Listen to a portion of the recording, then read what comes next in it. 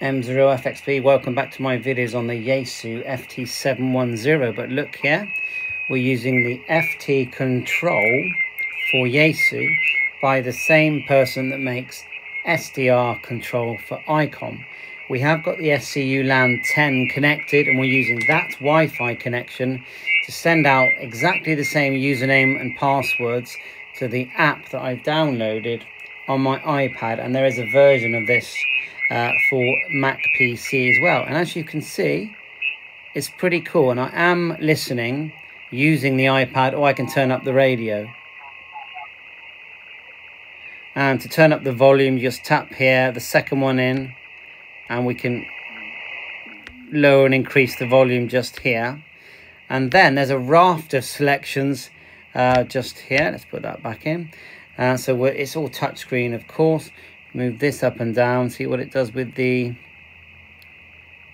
spectrum. And then we've got this here, tapping and reducing just there with the plus and minus. We can change the band, LSB. We've got filters, we can turn on, we can transmit. There you go, we are in transmit at the moment. And there's a tuner there as well.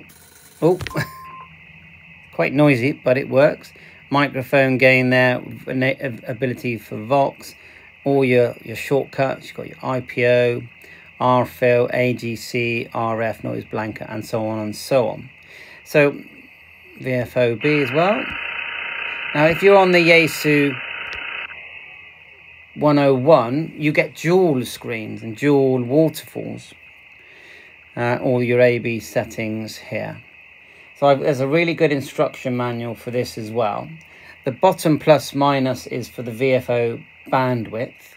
You can also change the VFO filter area here. Okay, just here at the top. Seeing if I can change this by tapping it. TX controls top left. You can mute it. You can turn off the radio top right. Tap here where it says disconnect, and it turns the radio off. And you've got audio settings here, PTT, panel, memories, macros, command bar, DTMF there. Now, we haven't even touched the service yet, because this thing will do FTA out of the box without you having to change hardly any parameters. So if we go to, there's modes, CW, decoder, FT8, which we'll look at in a minute, SSTV, WE. But look at these tools, and I've just ordered the MIDI controller.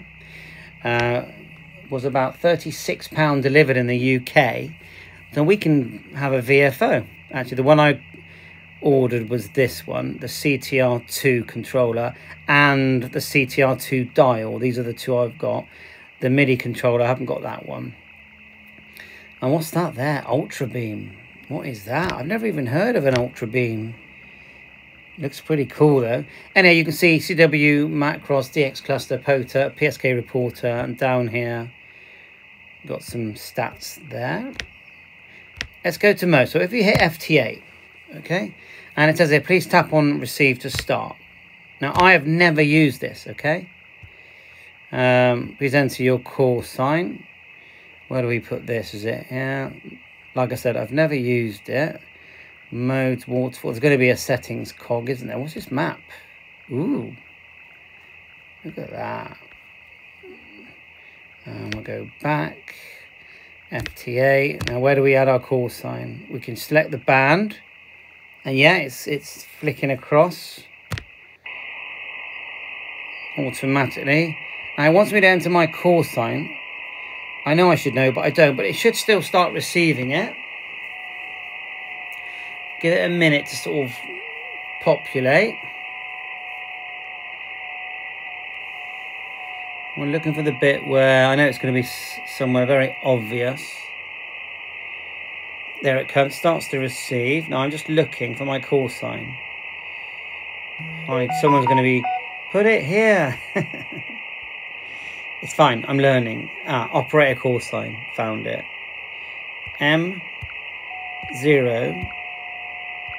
FXB. We've got a 49-to-1 Ballon on this at the moment. Enter. And What's the power level? We can set the power level. Let me just go back a minute. I just want to just make sure that the power isn't too high.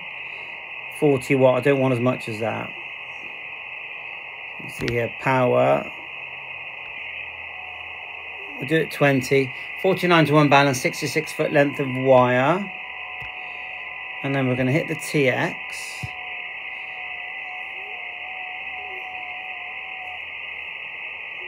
Do we just tap, let's tap one of the stations. Ah, there you go, double tapped it. I can see it TXing. I'm not sure if it's got all the right settings. It says USB on my radio. It might want USB data. We'll let it do a couple of sends.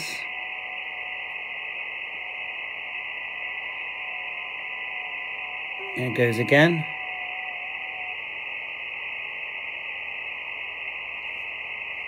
Somebody else. Oh, okay. I'm double tapping.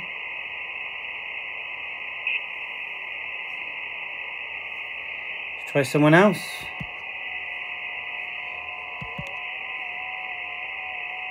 I feel like the green ones are in range.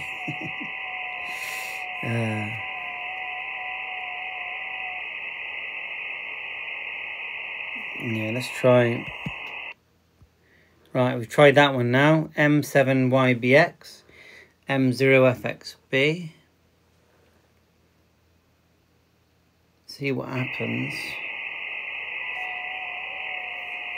So I just thought I'd show it really. I've done a video. Oh no, apparently, if I remember with the other software, if you look at here, you can actually, oops, I shouldn't have moved that.